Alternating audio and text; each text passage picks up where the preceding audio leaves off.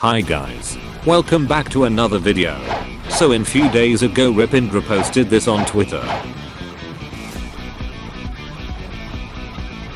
So that could be some sneak peeks about update 19, but I'm not really sure.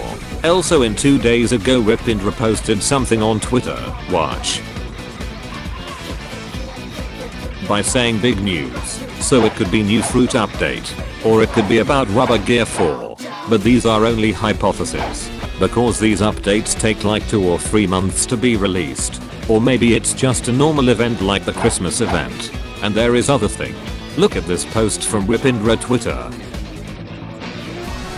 So this post was before year ago, and there is something it didn't change. Yes, it's the trade capacity. So it's supposed to be 5 instead of 4, but they didn't add that in update 17.3. So they can add it in the next update, but maybe this won't be the only thing because he said it's big news, and there is a chance it will be about 4C. Otherwise we have to wait for this post till we can know the truth. Thank you guys for watching, and I will see you in the next video.